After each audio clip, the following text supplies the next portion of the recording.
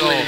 She threw it over in the student section. 11, Yeah, you got to be heads up. You can catch one in the face. You could. Some of these girls have some pretty good arms. Yeah. For the Hawks, sophomore guard number 32 at 5'4", Riley Zucker. Big India Smith. And Coach calls her stick. Junior, I don't know why. 30 at 6'4", Nicole Fossey. Big Red. Or Nick. She threw on. They didn't catch rounding it. out the Hawks, we have junior wing number 34 at 5'9", Maddie Christensen. Nicole having a great season. And rounding out your Grizzlies, we have senior forward number 40 at 5'9". She causes all opposing teams to worry. They've got to figure out a way to contain her. Assistant coaches for the Hawks are David Marshall and Ed Pingle. Weathers be hoping she'll light up tonight like Rams did the other night. Yeah, she can do it. She has the potential, that's for sure. Well, they made sure somebody she wanted got her t-shirt. She carried it all the way over there to them. So. Remove your hats and join us for our national anthem. Take a break for the national anthem. Performing tonight is our very own Rochelle Young. And please remain standing after the anthem. We will salute the flag.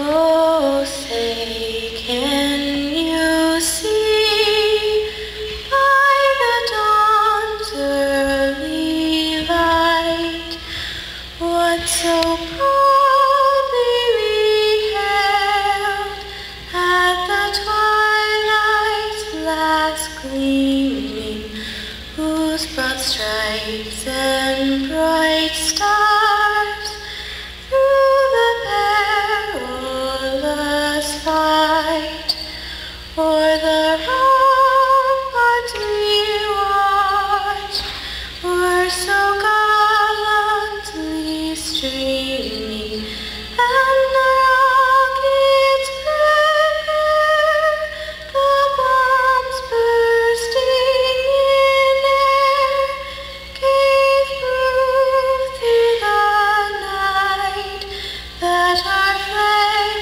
was still there.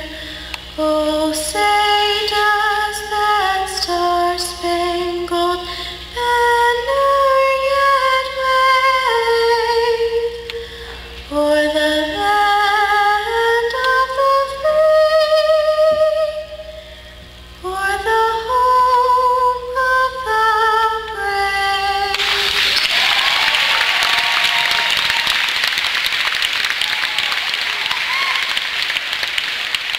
Thank you, very nice. I pledge allegiance to the flag.